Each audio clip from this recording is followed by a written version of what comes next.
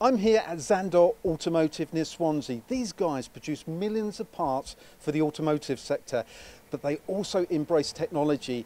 In other words, investing in the latest EDM machines through Makino with NCMT to make sure their shop floor processes operate 24/7.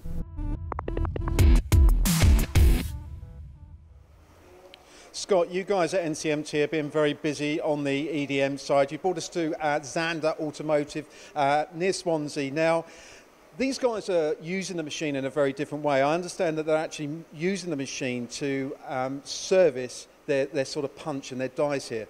Yeah, Mark, that's correct.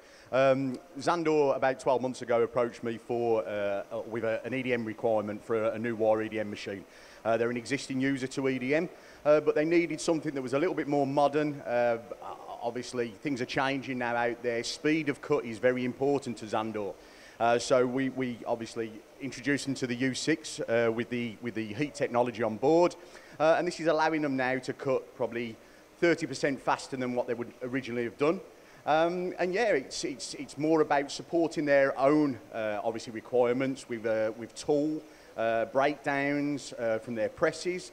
You don't really want in this day and age now to have to subcontract work out, giving you lead times of not being able to control when your jobs are going on. So yeah, it was full controllability of everything they're doing here at Xandor. Now, from an engineering point of view, when you look at some of the dies that they're actually using here to make press parts, let's say for the automotive sector, why do they need such a sophisticated machine with the tolerances? So yeah, I mean, with the tolerances now, tools are getting obviously much higher tolerances, better fits on with the punches and the dies that they require. It's better surface finishes as well for quick release of tool, and these things are now the reasons why they're having to go down the route of let's say a little bit of a higher technology, and obviously following on from training and everything we've done with the boys here at Xandor, we seem to be getting some very good results here. And I suppose with the savings as well, obviously with the wire, I mean this machine actually, you know, is a big saver of that, isn't it? It is. I mean, we've mentioned in the past with regards to obviously the machine itself, the heat technology, high energy applied technology. We've had it where obviously we're seeing now 30% quicker, obviously cycle times. This is due to the fact that the heat technology pumps that are on board, high pressure pumps, supplying top and bottom nozzles, they allow the speed to be obviously pushed on the wire, also running the wire slower because you get good parallelism of cut, because you can get better flushing through on the process. So this is obviously saving Xandor, well, we hope, we'll be saving them money in the future. And when you look at the obviously the control panel, yet again it's a bit different to what they've been using, but how's the journey been on that side with the training? Very well, yeah. As you can see, I mean, across the platform, I've mentioned a hyper-eye control in the past. Now hyper-eye control is standard throughout all of the Makino range on EDM. It's very intuitive. It helps the operator learn on a much faster scale. So someone that, let's say, isn't necessarily clued up on the EDM process can come onto a machine and work it really easily straight away. But also existing users to EDM that know a process and know what they're doing enjoy obviously the tablet technology side of things with your modern day touch swipe, and yeah, hopefully so far they seem to be enjoying it.